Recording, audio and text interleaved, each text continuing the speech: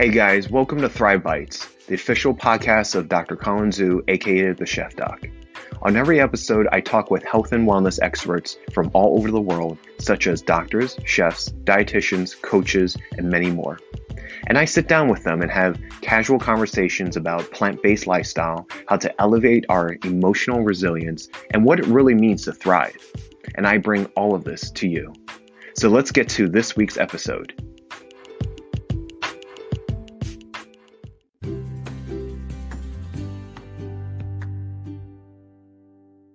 Anyway, we will get started as listeners join in. I see Lisa just joined in. Hello, Lisa. All right, cool. So, guys, thank you so much for joining in. This is the COVID series, Staying Well Amongst COVID, the new on-air live series, part of Thrive Bites. I'm your host, Colin Zhu. And today we have a very special guest. Her name is Dr. Ragini Miryala. Say hi to everyone, Ragini. Hey, everyone. Yay. So I'm so excited for her to be on the show. I know you and I have connected before, and we were planning on getting connected for a conference later this year, but I know it needed to be postponed. And very excited. That was heartbreaking. It was heartbreaking. Yeah. I was really excited, looking forward to it. And how many people were you, I guess, collectively having? Yeah, we were going to have an amazing speaker panel come out to New York City, about 9 to 12 speakers, hoping for 100 guests for a continuing medical education conference out there in New York. And it was heartbreaking to have to cancel that for now and postpone it indefinitely. Yeah, but I'm sure it will happen real soon. And, we're all collectively, wanting to, look forward to getting back to our normal routine. So, but I think it's good to kind of question what is normal, right? Yeah, well, we were certainly excited to have you there, and I really am optimistic that we'll get to reschedule at some point after all this is over. Yeah. Well, I'm definitely looking forward when it does happen. So for those who are new to the show and new to you, please introduce yourself, where you're calling from, and what is happening on your side of the world regards with all this. Sure. Well, I'm a pediatrician, and I am living in Houston, Texas, and I know that our state hasn't been as affected as some of the other states, but certainly the numbers here are growing. My husband is an ER physician, and I'm a hospitalist as well as the owner of an urgent care. So we are very much on the front lines, and we've had to go through numerous iterations of protocols and go through all of that angst about getting enough PPE, that's protection equipment for staff. We've gone through lots of changes in our daily routine, both at home and at work. So, but, I think people are definitely listening and staying home and keeping us safe. Yeah, it's a very interesting times. I've been seeing that a lot.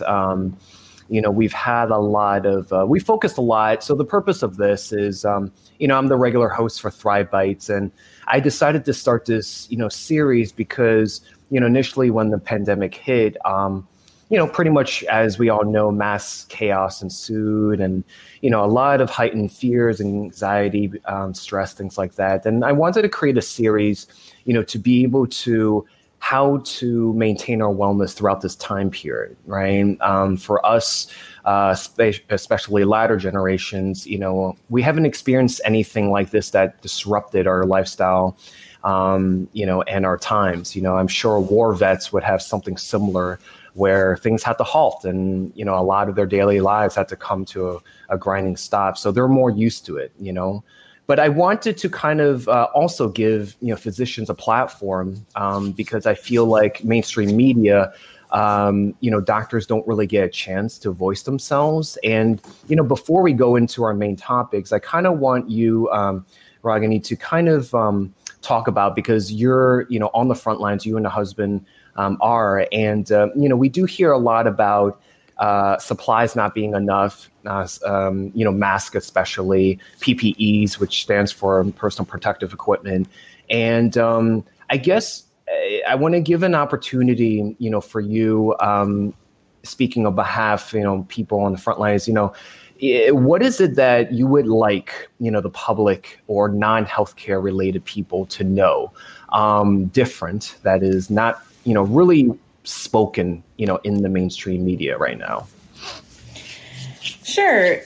So the things that you may not see when you're not in healthcare are the numerous amounts of meetings that are happening amongst administration and doctors and nurses to create protocols which are both socially responsible in terms of how many resources can we possibly provide in terms of tests for our patients, and yet have and still contain cost and contain resources so that everyone can have enough to go around, and so that we can use it where it's necessary and not use it where it's not necessary. So, for example, at my hospital now, all the physicians have to go through one entrance, and we are given one mask per day, which we have to reuse.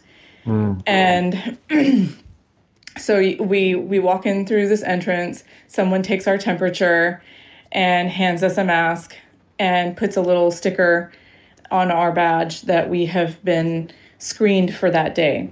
Mm-hmm. And these masks, they get gross and they're uncomfortable, and patient after patient, you feel a little bit suffocated. My husband had to sew up a large laceration, and he's wearing this mask, and he goes outside after a while and says, "Wow, I am really feeling a little bit dizzy," because and then the patient says, "Are you okay? Is it that you can't stand the sight of the blood?" And he says, "No, it's that I have to breathe in this mask."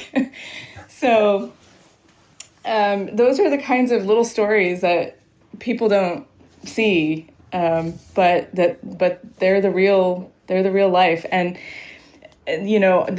each patient that comes in through the emergency room, we have to ask a specific set of questions. We have to ask where have they been? What have they been exposed to? What does their x-ray look like? In order to make tough decisions about where to send them. So my hospital system, for example, has designated 3 hospitals, which they call hero hospitals. And for COVID suspected patients, we're really cohorting them in these hospitals to prevent exposure to other patients and to the staff of various hospitals. And that's another way that we protect our PPE, our protection equipment, personal protection equipment. But overall, we're really doing an amazing job as a country of coming together and working together to make these things happen. Yeah. It's really a grand effort, and we really mean it when we say that we have to do it as a collective. Whether you're healthcare related or not, because everyone has the direct influence and the indirect influence to be able to affect one another. And we can see how it's a very different thing. I was just on a call, in a previous episode where another physician was recounting her experiences with Katrina. and how she needed to go down there through a medical mission, to be able to help out. And natural disasters are different. You can see the damages, you can see a natural event, whether it's a tsunami or a hurricane or a tornado, or even war, right? Like you can see, they're tangible, they're very in your face. But this is a very different entity because, we're dealing with something invisible. And, for better or worse, our country has been a lot slower and a lot ill prepared for this. And, because we're also 50 states, we operate at a different pace. And so we could have ramped this up a lot earlier. And but I do agree with you. We're doing a collective, doing this a lot faster. We're trying to get ventilators out there. And even something as small as, a lot of communities are trying to sew their own mask and donate food and, bring things to the emergency room. I don't know if your husband has mentioned anything from the community who've tried to donate stuff. Does he mention anything like that to you? Luckily, he works in a smaller ER, a freestanding emergency room, and they have enough equipment. But my larger hospital system has set up donation places in front of the patient entrances where people can come and donate masks and other things for us. So, and I agree with you that we are 50 different states, and we're used to our autonomy and in terms of decision making and how much to restrict our citizens and their freedoms. And I think it can lead to some delays, certainly, and also a lot of breakdown in communication, so the resources can exist and not reach places efficiently. Mm-hmm. Yeah, definitely.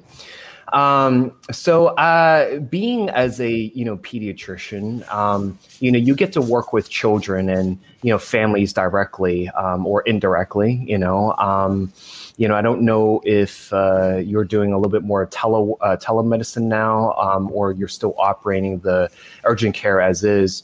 But what are you seeing now in terms of how families are reacting to this? Are they coming more together? Are they, panicking more because you can see differences from individuals who are being isolated themselves versus families, right? What are you seeing from your end working as a pediatrician?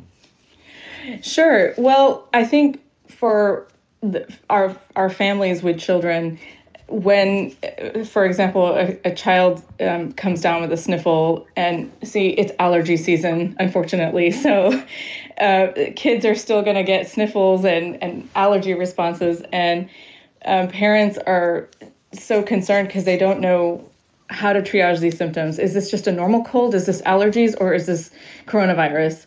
And so what I am doing at my clinic is I am operating via telehealth and doing a lot of things over the phone. And also I'm triaging patients and their complaints over the phone, and then having one family come in at a time so that there's no busy waiting rooms, and I can clean in between patients and between rooms. And so, for example, if you fell and you need an x-ray for your wrist, then I can triage that differently than if you are coming in with severe coughing and fever. In terms of panic, there's certainly a heightened level of concern. Especially families will sit together and ruminate and start. I'll have a lot of parents who will say, I feel calm about this, but all of my family members are really getting onto me about my child's cold. And so I feel like I should do something because I think some parents are feeling a lot of pressure from family members or other friends to go get tested. And so they're calling me for my expert opinion on whether or not how much they should panic. And, when you're little people, it does turn your focus away from yourself. You get to focus on the people you have to take care of. And that can be a good thing and a bad thing, certainly. But a lot of, in terms of how my families have been doing, a lot of folks have done remarkably well with connecting with each other. So there's definitely staying in touch. This is the time when electronics are welcome. We're always telling kids to get off of electronics, but we're actually using them more now to help our kids text their friends and, of course, do online schooling. And, even enjoying the humor that's on Facebook in terms of memes. And then spending time with each other has been, I think, hands down, a lot of folks have definitely said, I'm really enjoying the time with my kids. Yeah. I would say, to add your point, families, obviously there's no set quantity or set makeup of the family. Some of them are, the nuclear unit, mom and dad and, 2 kids versus, you have foster families versus, you have families that live with their grandparents and aunts and uncles. So I can imagine, that heightened concern where you're living with elderly, family members where their immune system or their health may not be as strong. But I think in general, and we've been talking about on the series, is where this is the best time to slow down, relax, calm down, practice really good stress management and coping techniques, that we're going to get into a little bit more. Because stress, as we've, talked about it before, stress is, one of our main hormones. Cortisol, can affect our immune system, and that can negatively affect it for long periods of time. I am curious, and I'm sure a lot of other people are curious, is that we've been hearing reports that, children, younger people, I would probably say like young adults, adolescents, and kids tend to be not as affected, or maybe that has changed over time, as we have been seeing through, adults and elderly. Is there any special reason for this that you find from your experience? So I have been doing quite a bit of reading on it, and the jury is still very much out. Right now, no one is putting their name to anything specific. There are theories. The theories are that the children's immune system is different, in some ways stronger, and in some ways simply different from that of older people. And so the virus may not be able to take hold and replicate as rapidly. And so if kids are getting it, they're only very mildly symptomatic, and it may have a lot to do with their particular immune system being so different. They also don't have as many comorbidities or like underlying conditions, diabetes, heart conditions, and that may be another reason why they've been so resilient. And not to jinx it, but they've been quite resilient through this pandemic. But I think a lot of research is still going to go into that, because the scientists really aren't willing to say that this is definitely the reason. They're still theorizing. Yeah, definitely. Hey guys, we're going to be taking a short break, but don't go anywhere. We'll be right back.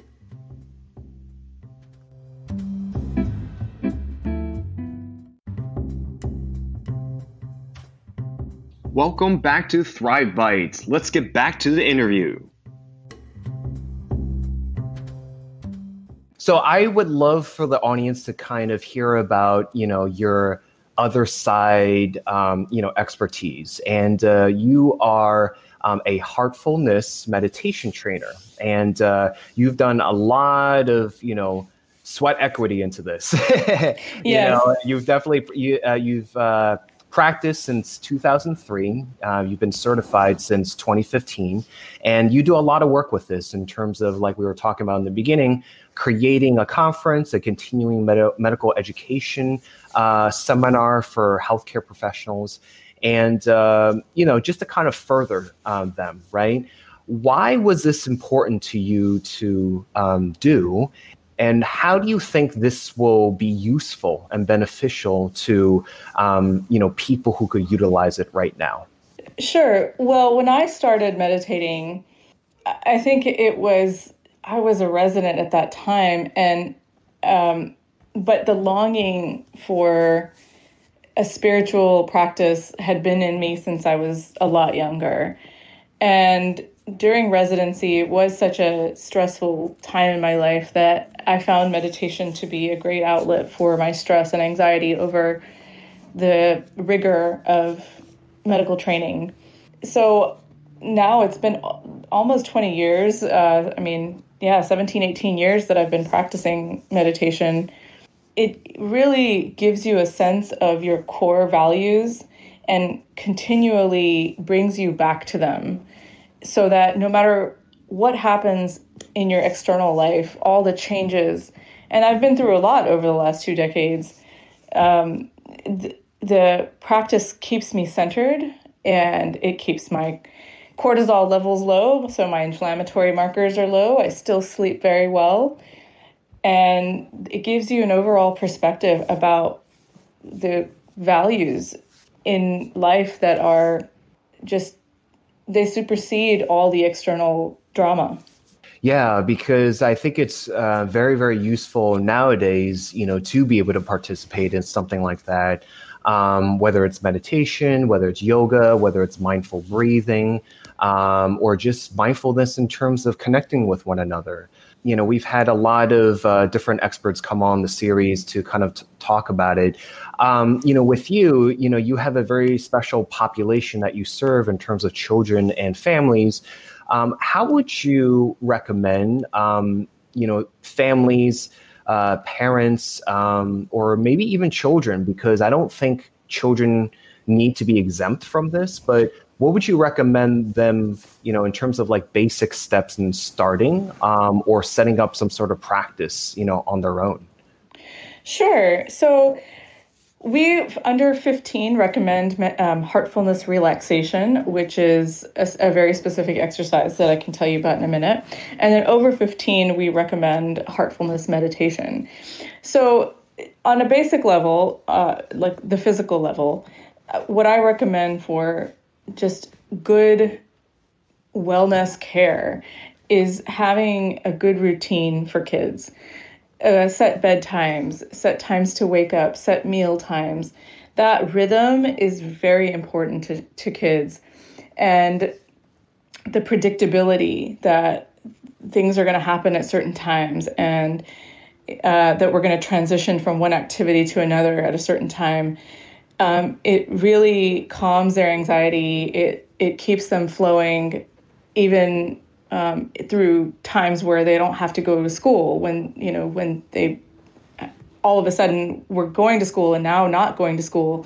Mm-hmm. They can still maintain a good routine, and still get fresh air, still exercise, still not snack excessively, and have good, healthy, balanced meals at set times.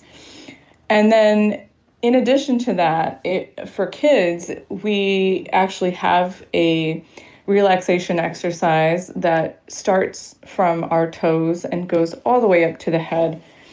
And you simply bring your attention to each of your major body parts and relax them one by one. So if I were to guide you through one, it would start with your toes, go to your ankles, your lower legs, knees, hips, stomach, back, shoulders, arms, all the way up to your face and scalp. And you would simply bring your attention to those things and say, feel your arms relax, feel your chest relax, feel your shoulders melt away. And we do that for kids. And sometimes even the kids do it for their parents, before bedtime or when they're starting to feel a little anxious. And between those two things, having a good routine and then relaxing well before bed, I think that creates a really nice environment for kids to maintain good well-being, overall well-being. And then for adults, we recommend a heart-based meditation, which starts with a supposition that there is a divine light within their heart. And they try to just maintain their attention on that divine light. And as they see their thoughts come, they simply redirect their attention and try to maintain their focus on that divine light for about 30 minutes to an hour. And a certain transformation happens with that process, which unfolds, and they can observe that. Yeah, I think this makes me think about when I was doing Vipassana meditation.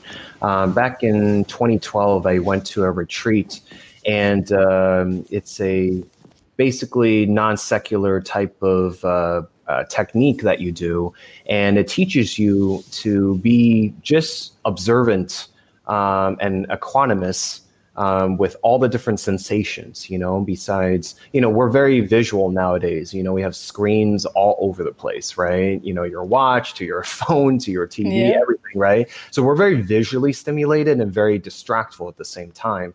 And sometimes we forget about, our other senses. And this is why I love traveling. For those of you that, follow my regular season podcasts, I talk about travel a lot. And I love traveling because it helps me get out of my routine. And two, it lets me to engage all five senses. And sometimes we forget about that. So I like what you talked about in terms of visualizing different body parts and just, telling it to relax, because, sometimes we're not aware of how powerful our minds, can be. So, and would you suggest the parents to do that with them, or do the parents guide them along through this exercise? I think there's a power to the family unit doing this together, whether it's meditating together, praying together, doing a relaxation exercise together. It just creates a very special bond and a special atmosphere. So I do encourage parents and children to do it together. They can do it by themselves, but if a parent guides the entire family through the relaxation, I think it's a very nice exercise, and then sometimes the kids want to lead the session. Do you have any recommendations in terms of mindfulness in terms of breathing? Yes, absolutely. So you're probably familiar with pranayama? I actually have not. It's a breathing exercise. I'm sure you've run across it. It's simply breathing through one nostril and out the other, and doing it, with sort of a gentle rhythm, 5 breaths in, 5 breaths out. And some people do it more rigorously as more of an exercise, and other people do it at a more relaxed pace. But there's a lot of videos on that, and you can follow along with someone to simply inhale through one nostril and exhale through the other nostril, and then switch. So that's one kind of exercise. Do you hold one side while you're doing that? Yes, you press one side closed, and you can. I was about to say that you have to be really skilled to mentally close one side. Yeah, you simply press one side of your nostril so that you're really breathing through one side, and then you press the other one and exhale through the other side, and it really you'll notice that it triggers things and it makes you feel different from just your regular breathing pattern. Mm-hmm. It's great for just strengthening your upper respiratory system. Yes. And there's people that are really good at it and can really strengthen their diaphragm because they're doing it with such rigor. Yeah. And one exercise I think of is the 4-7-8 count by Dr. Andrew Weil out of his Center for Integrative Medicine, and that one I really enjoy as well.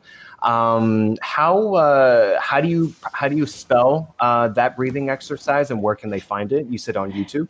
Yeah, so you can just type in pranayam, Pranayama.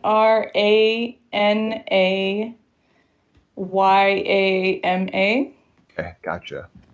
Awesome. It's a quite a I mean, there's an extensive amount of information on pranayam. So Yeah, definitely.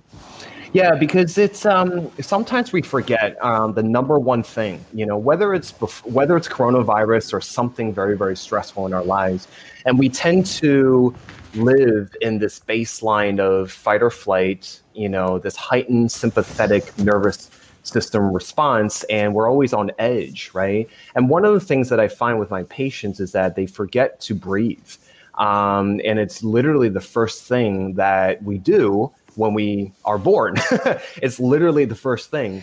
And sometimes we just forget about it. And I think exercises that you mentioned helps us to slow the breath, because sometimes that's the immediate thing that is disrupted. But we're so engaged and so distracted by everything outside of ourselves that we just don't, remember to do that. So I think it's, very, very important. And I think it's an added bonus or challenge, depending on how you want to look at it, for families to be able to do this with their family members.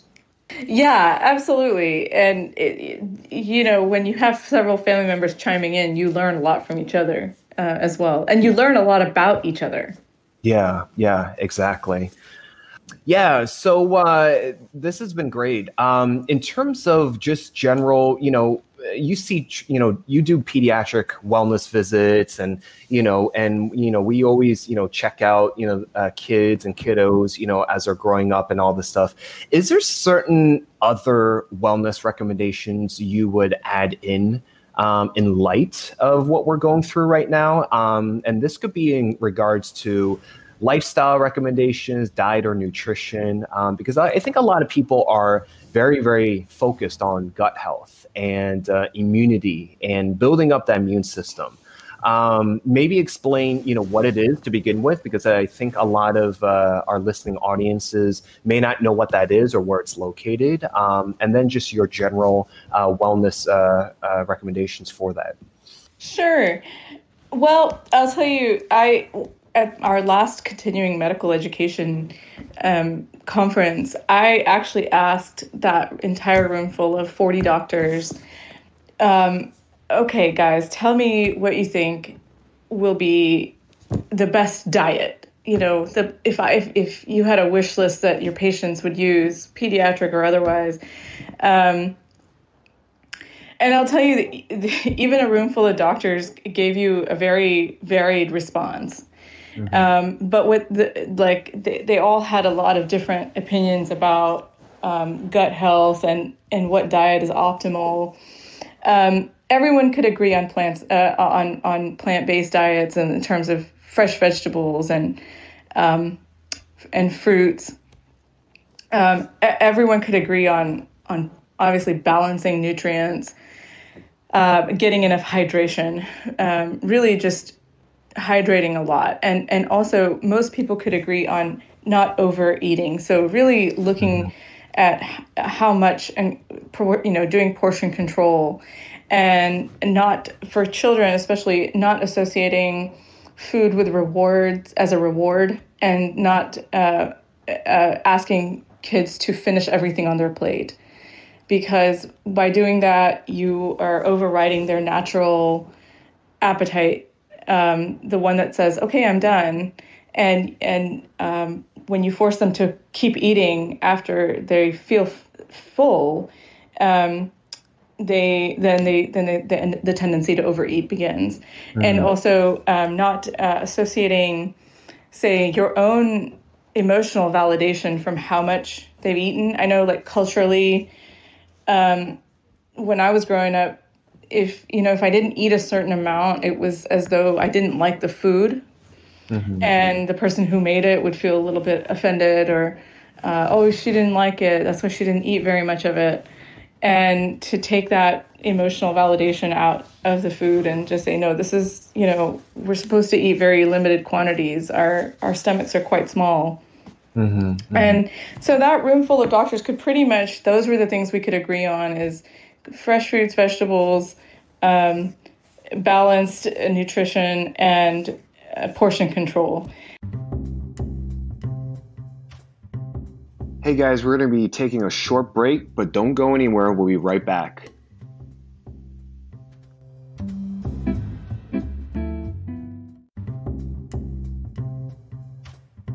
Welcome back to Thrive Bites. Let's get back to the interview. In terms of, other supplements and all of that, the jury was still very much out, and I wouldn't consider myself an expert on it. But perhaps you could talk to us about that, because you're the chef doc, so I'd be interested in what you have to say. Yeah. Well, the reason why we bring this up is because we've had thankfully a lot of experts from different specialties kind of chime in. And, being from the pediatric side, I was curious to see, was there anything different during this event that, could add in? But yeah, I definitely would love to reiterate, for now, families and, general, what's interesting is that when this pandemic first hit us, a lot of things were being bought out. Obviously, the notorious toilet paper was gone. And that is, we all, healthcare providers, we just all chuckle to ourselves and we're just like, this is not a diarrheal disease, but okay, sure, take all the toilet paper you want. Let's all be selfish and just, grab everything, And I still can't find toilet paper. It's still, and they're still limiting how many you can take from the store. It's like one per customer. Yeah. It's a good thing I'm a Costco member and I bought that gigantic, carton full way back when. And I'm still using it over a year later. But yeah, we talk a lot about, gut health and immunity. And, for those in a listening audience, the immune system is situated where it's, 2/3, 70% is actually in your gut, right? And so it has, it's very influential to what you put in your mouths. And so like Dr. Ragini was saying is that, it's very important to have, fresh vegetables, produce, and fruits, which interestingly enough was left behind in the supermarkets where everything else was bought out. I thought I was the only one who noticed that because yes, like the peaches, there was ample produce in the store. Yeah, exactly. And the thing is that I tell this and I agree with you, it's plant-based all the way because animal products, I teach this to my patients before coronavirus, animal products does not have vitamins and minerals and, fiber and the antioxidants, and if it does, it's very, very, very, very small amounts. Whereas fresh vegetables, even frozen and canned, have a lot of it, right? Yep. And so, what's interesting is that that's all left behind. So what are we talking about? We're talking about antioxidants, which help us fight inflammation and stress on our bodies. And, that comes in the form of vitamin C, vitamin E, zinc, these are things that are found in, our produce, right? And, and I agree with you in terms of, the whole hunger cues and not overeating because, their physical activity for kids, and adults in general, we may not be able to have the opportunity to go outside as much, right? So you're not expending as much calories. So there is an opportunity to, eat more and then possibly gain more weight. So, I agree with you. We've talked about in other episodes, probiotics. We've talked about fermented foods. So like kimchi or sauerkraut, for those of you that, eat dairy, yogurt, kefir, was mentioned in previous episodes. So there's a lot of things we can do to enhance our nutritional status. And you know what, we just have to be innovative in terms of, exercising more physical activity. And this is where the families, need to kind of rally together and do it with one another. And guess what? Your parents, you're going to be the eternal role models and they're going to be looking up to you. So I think it's an added benefit to have your kids constantly look at you and be like, Mom and Dad, how come you're not moving around? So working out together is super important. Wouldn't you agree, Ragini? Absolutely. I think kids learn through osmosis and through all these nonverbal cues. You can talk to them and tell them to do things, but that's not nearly as effective as modeling the right behavior. Yeah, exactly. So I love it. And we're going to close out. Can you give us any closing remarks, just overall with all this? And, if people want to look you up or want to learn more about the Heartfulness Meditation organization, where can, we find them? Sure. Well, I think to close out, thanks so much for having me. And I think during this time, we should consciously practice gratitude. Mm-hmm. Whatever it is that we have, to be grateful for, there's so much. And the fact that so many of us can very comfortably get through global pandemic is something to be very grateful for. The time that we have with our families, the slowing down of our pace of life gives us a good jolt and a good reminder to be grateful. And you can use this time to reflect. A lot of people always tell me, well, I don't have time to meditate. And this is it. This is the time that we've been given. So use it wisely, use it well, use it for your internal reflection, for your exercise, for all the things that you put off when you were busy shuttling everyone around to school and shuttling kids to activities. Mm-hmm. Use that time to center yourself again. And you can find more about Heartfulness Meditation at www.heartfulness.org. You can just, as far as I'm concerned, you can look me up on Facebook, and you can find me you can Google me and find my clinic, and that's I'll just spell out the name here for you for the website that's about it. Yeah. And I just want to let the listening audiences know that, for those of you that are not, able to join, this session will be recorded and published, within the week or so. And we'll include all the hyperlinks, to Dr. Ragini and the Heartfulness Meditation Organization. And just continue to follow us. Thank you so much for listening in, guys. Thank you to Dr. Ragini calling from Houston, Texas. And, I really, really appreciate her energy and lending her time to be able to help us continue to stay well and centered, both physically and, emotionally and mentally as well. Thank you so much, Ragini. Thank you, Colin. Have a great day. All right. Thanks, everyone, for listening in. And we will continue this COVID series. Please stay tuned. Be well and stay safe. Take care, everyone.